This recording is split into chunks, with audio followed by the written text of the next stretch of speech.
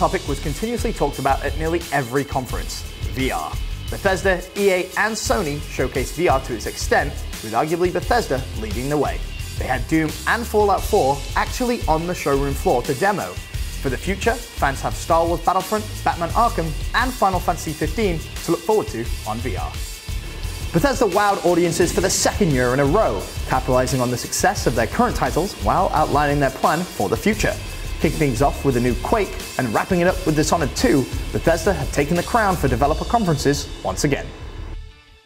Sony picked up right where they left off last year, sticking with the plan of announcing AAA title after AAA title.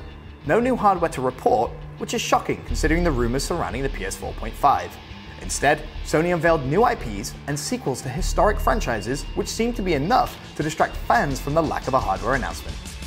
Nintendo's live events have recently been underwhelming. The only announcement they made was The Legend of Zelda: Breath of the Wild, which, ironically, is the most talked about game of E3. No mention of NX, a disappointing Pokemon presentation, and lack of other titles left fans a little bit confused.